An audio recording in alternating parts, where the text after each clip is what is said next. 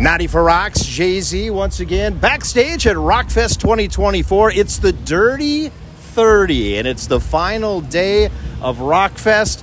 And I've got a couple of awesome rock stars sitting with me. I've got, once again, Aaron, and I've got Valentino from the band of Mice and Men. They're playing on the Who's on Top stage tonight. First of all, guys, thanks so much for joining me. How you guys doing? And let's talk about Wisconsin. I'm sure you've played Wisconsin a few times before, haven't you, Aaron? Yeah, we're doing very well. We're super happy to be here. We've been scheduled to play this festival a couple times, and for reasons out of our control, we haven't been able to sort of finally be here to be doing it. The weather's nice. It's just time to rock. Absolutely. And Valentino, of course, you guys know how to rock. You've been rocking for just a few years, haven't you? Yeah, absolutely, man. Over a decade. It's crazy. Hard to believe it's been that long already, isn't it? Time flies when you're having fun, man. It's the age-old adage, but, you know, we're here, we're ready to rock, and we're excited. Let's talk about your band a little bit. Obviously, you've gone through a few changes here and there, but I think you guys have kind of been set now for a while, Aaron. Would you agree on that? Yeah, basically since the end of 2016, it's been the four of us just rocking as a unit. I came on board in 2012. The band started in 2009, so I came on a little bit later, and then... But yeah, since about end of 2016, we've been just writing records, touring, just going strong. I got to ask you, because obviously you weren't singing at the time, at least with the Mice and Men, but now you've taken over that role, I guess. Talk about that transition a little bit. Well, I used to sing and play bass, right. So I sang a lot of the choruses and stuff. Didn't really do a lot of the screaming, but in my old band before of Mice and Men, I used to do both, so kind of transitioning to both was a half muscle memory and then half just sort of relearning better technique than what I used to know. So Valentino, I know you're a drummer. Did you sing ever, or just all drums? No, just drums, man. See, Aaron said he's already putting on you the boss. Yeah, give me enough Jameson and I'll sing my heart out, you know. Okay, so Aaron, let's hear this then. What does he sing very well, or what would you say his voice sounds like? Oh, Seal. Seal, Kiss from a Rose, dude. Yeah, favorite artist for sure. Baby. Oh, you got to hear him when he hits that, dude. And he won't do it very often, but when he does it, it's just like, oh, chef's kiss, perfect. Talk about your fans a little bit. Obviously, you're a band, like you said, you've been around for a little bit, Valentino. You've kind of been here since day number one of this whole project and that. Talk about the fans of Mice and Men. You know, really, we're here because of them, honestly. We're musicians at the beginning and end of the day, and fans of music as well. So we've always kind of felt like it's important to have a authentic and honest connection with those fans, because we grew up being those fans for our favorite bands and continue to do that too. And thankfully, with opportunities like this at festivals, we get to, crazily enough, call them peers, you know, and get to do this together with them. And it's very important for us to really... especially in the live performances, cater towards those fans and make sure that they're not only feeling taken care of, but feel safe at our shows, and that they honestly just have a good time. And so without them, we couldn't be doing this.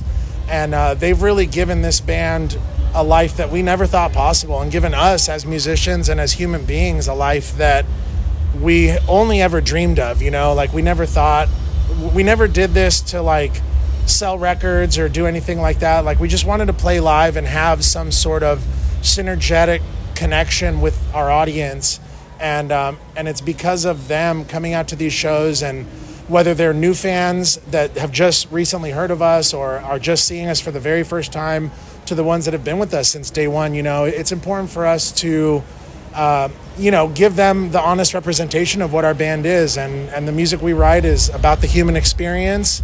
And for us, you know, music is kind of like a therapy, if you will. It's not science, right. But in actuality, it's something that us as fans of music, we need the music just as much as our audience does. And so we keep that very near and dear to our hearts, and we're always thinking of our fans and making sure they're all right, and hoping that they have a great experience when they come see us live, or when they listen to our records, or when they wear our T-shirts or anything like that, you know? Say, let me ask you, what to you, I guess, first of all, is success to you? What does this band really think is success? And then I guess maybe a two-part question to that is, when did you start to see that success? Or when did you start to really see that, you know what, we've got something here with this band, and there's that one moment that finally maybe pushed us over the edge, Aaron? That's really hard to say. I feel like anytime we set out to create something honest and we work diligently and hard at it in terms of music or art or music videos, just things like that, that if we communicate, because, you know, the age-old cliche is music is the universal language. It's like if we really communicate, and if you metaphorically choose your words very carefully and your intent and emotions very carefully in the form of music, and then that can resonate with an audience that can hear their story by us sharing ours, then everybody gets to sort of heal together, you know? Because most of what rock music and metal music is not, it's not all the happy stuff. It's like a lot of times we sort of explore the darker sides of humanity and emotions and things like that. So it's and we don't really talk about it a lot in like Western society, you know, or just as much as human beings anywhere. So it's like, I think just being able to create something honestly and then have that resonate with the audience. When you can see somebody in the audience singing the song back at you and you see yourself out there, that's success. Yeah. That's it. Very cool. Very cool. Rock radio, let's talk about it a little bit. We're a rock station. We've been spinning of Mice and Men. I know you get some airplay, but obviously, you know, you're a band that you're true to what you guys do. You're not going to cater to anybody. You're going to play what you want to do and who you want to be. Rock radio is starting to embrace, I believe, the heavier bands. You're seeing that out there. Does that excite you, Valentino? Hell yeah, absolutely, man. Like, we love it. Growing up, you know, this is the music that really connected with us. And I say it's in my DNA, you know what I mean? Like, it's in, we live and breathe this music, and it's so cool to see so many bands getting that love, seeing so much love for heavy music. We've been around, I mean, we've been playing music for pretty much our whole adult lives and into when we were teenagers and even, you know, just growing up. And so to be able to see the different waves of heavy music happen in our lifetime is super awesome. And now to be a part of it is something really cool. And having radio stations such as yourselves, you know, that support these bands and give this music to the masses where we don't necessarily have the access to come out to Wisconsin all the time. But to know that our music's being spun on the radio and that fans are listening and calling in and requesting, calling in a request of Mice and Men, calling in a request of Mice and Men, that, you know, it gives us the opportunity to be able to come out and play these awesome festivals. And we always say, you know, a rising tide raises all ships. So if it's not of Mice and Men and it's another heavy band, you know, that's awesome too, because it's part of a culture, you know, we're part of a community. We all need each other out here, and we all rely on each other to have a good time and to be able to express ourselves in ways outside of your normal mundane life every day. And to have things like this and to have radio stations that you can turn on and know that you're going to hear some jams and you want to do it. You know, I listen to rock radio in my car all the time, and I love hearing our band. I love hearing other bands. You know, it all kind of works together, and so it's just awesome to be involved in that. And you know, we'll never stop. You know, it's cool for us, and we get really excited when we hear our song on the radio. Hey, do you remember the first time you ever heard your song on the radio? Yeah. I mean, it's a pretty cool experience. You know, it's, again, we're just musicians, so for us to be able to do this, like, we never thought a metalcore band that plays breakdowns could ever be on a radio station, because we didn't grow up listening to our style of music on the radio. We had to search through liner notes to find bands, and we had to go on mp3.com and go on MySpace and go on Pure Volume and all these other websites. And now to have it be more easily accessible, where you could just get in your car and turn on the radio and hear some kick-ass tunes, you know, like, it's just something that's really cool to be a part of. And yeah, like I said, you know, the first time we heard it, we were like, oh my God, this is so crazy. I can't believe they're playing it, you know, and it's just something that we're going to continue to do. And we're going to keep writing music and keep putting out albums. And it's because we love it, you know, and it's for the fans, really. And a little bit for us, you know, we're a little selfish with that. We love making music. We love going on tour. We love being able to play for our audience everywhere in the world. So we're going to just keep that cracking. Awesome. Let me ask you that. Now, you got me jumped and all excited about what maybe is new on the horizon for this band and that. I mean, obviously, the energy is there with this band. So where are we taking the energy next to? So we have this festival. We play another show tomorrow. We have a little bit of time off. We have 2 more shows, and then that's basically it for the rest of the year. We're going to hide away and make a new record. Okay. And then once that's done, then we'll be back out next year. So hopefully 2025 we might see a new album from Mice and Men? I wouldn't say hopefully. I'd say almost definitely. Okay. So how do you feel about the industry as a whole today and maybe moving forward? Do you feel, obviously we just talked with Valentino and he's excited about this. I think rock radio is embracing this kind of music, which, should have been there for years. I mean, way back in the day, I know that, Rob Halford tried to push it through and all that. You'd get a few of those, but now we're seeing that more. What's it for you guys? I'm really excited, and I think we're really excited to see how, like what Tina was saying earlier, the community and culture is really being embraced by radio and being embraced by music media in general. And so with streaming services and with the internet, music is arguably easier to find than ever. And at the same time, there's so much of it that it's sort of harder to cultivate through, which that's always been what radio's been for, So I think that it's, I'm just excited. I'm excited to see what's next. Absolutely. All right, got to ask this question. You guys have been around for a while. What haven't you done yet that you guys want to do? I mean, there's got to be something yet in your minds that you've been thinking, we've been a band for, 10, 15, 60. We've been playing all our lives, but we've yet to do that yet. And maybe this is the time to do it, Valentino. What is that thing? We want to play in space. No, it's just kidding. I don't know.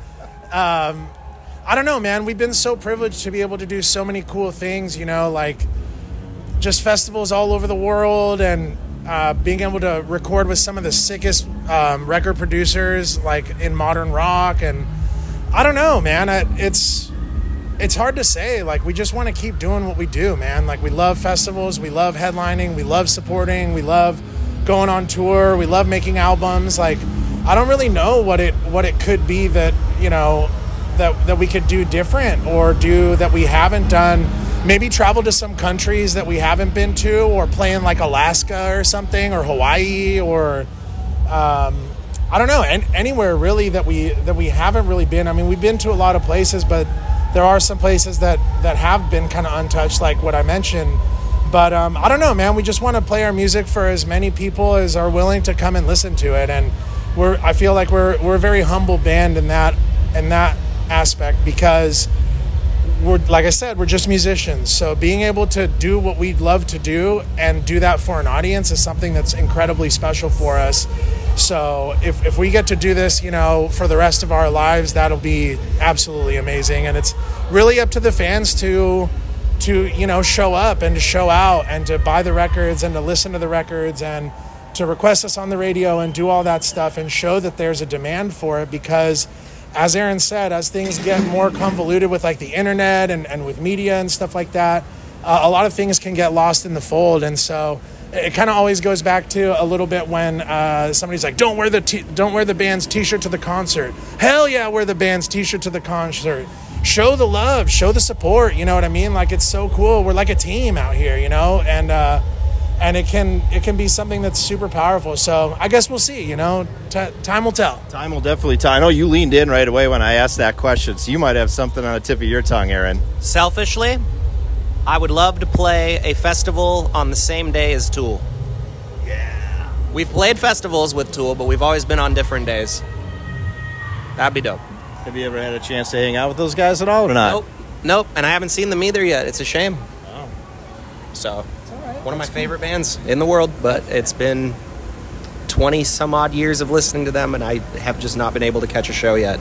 Well, we're getting close though. We're zoning in, you know what I mean? So it's gonna happen any day. Any day now. Any day now. Well, maybe after they hear this interview, Maynard will call you guys up and say, hey, we should do a tour together. How would you like that, Aaron? Sounds good. We'll be waiting for your call, MJ. I know you guys got to get going here, so we should probably get going too. But I just want to say once again, we appreciate you taking some time out for our listeners to kind of get the story of the band a little bit, kind of behind the scenes, because, you know, everybody sees you on stage, that persona, but when you get back, you strip everybody back. You guys are just some normal dudes, right?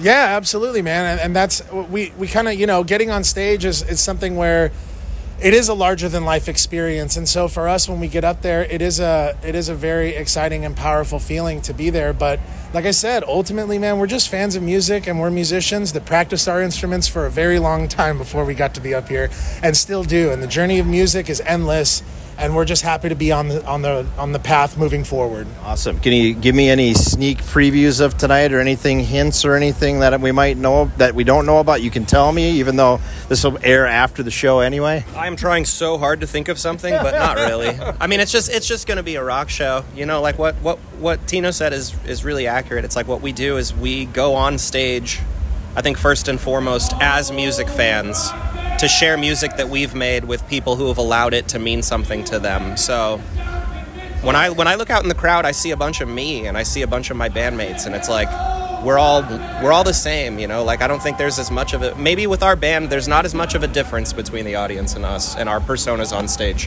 because we just go up as human beings that love music and get to share it, you know? Absolutely. You heard that, fans. The next time you see Of Mice and Men, they're just like you. They're just rocking out in front of you. You can probably rock out later on somewhere else afterwards, right? I've always said that when I get on stage to sing for a show, I'm not performing for the audience, and it's not about me or wowing them or anything. I've always said, like, for myself personally, I'm just leading everybody in song. That's like my role. My role is to have the microphone to lead us all in song, but it's not about me or us. It's literally exclusively about them. Awesome. Aaron, Tino, appreciate you guys. Best of luck as that new album comes out in 2025. Have a hell of a show tonight. Hell yeah. Thank you so much. Awesome. Thank you so much. And thank you so much to the listeners, too. We really appreciate you all, and hope you guys have an awesome time out here at this festival. And if you didn't make it, there's always next year. That's the boys from Of Mice and Men. This is Jay-Z backstage at Rockfest on 94 Rocks.